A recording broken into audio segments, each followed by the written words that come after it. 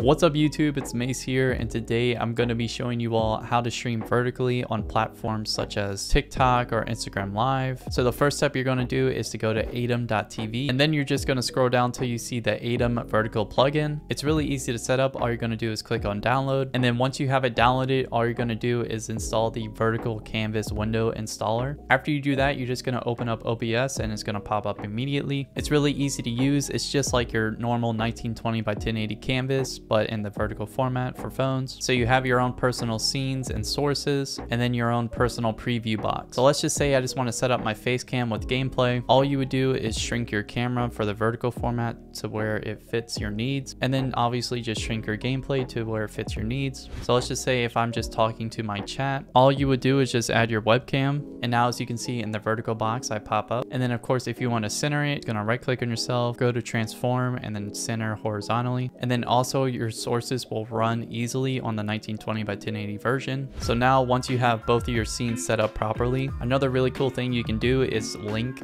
your scenes. Pretty much what you do is you right click on one of your scenes, and then it will pop up with linked scenes. And then you would just check out the same scene as your vertical format. So for this example, it's going to be gameplay. So now if I click on gameplay, as you can see, it works to where it transitions at the same time. Another cool thing you can do is you can record in vertically if you ever wanted to do that. And then finally, you can backtrack the clip, which is pretty much a replay buffer. This is pretty much just making it to where you can clip something from your stream. If you want to adjust the backtrack settings, you would just go under the vertical setting, and the backtrack settings would be right here. Finally, be sure to drop a like and subscribe to the channel if you haven't already. Other than that, I hope you have a wonderful day, and I'll see you guys later.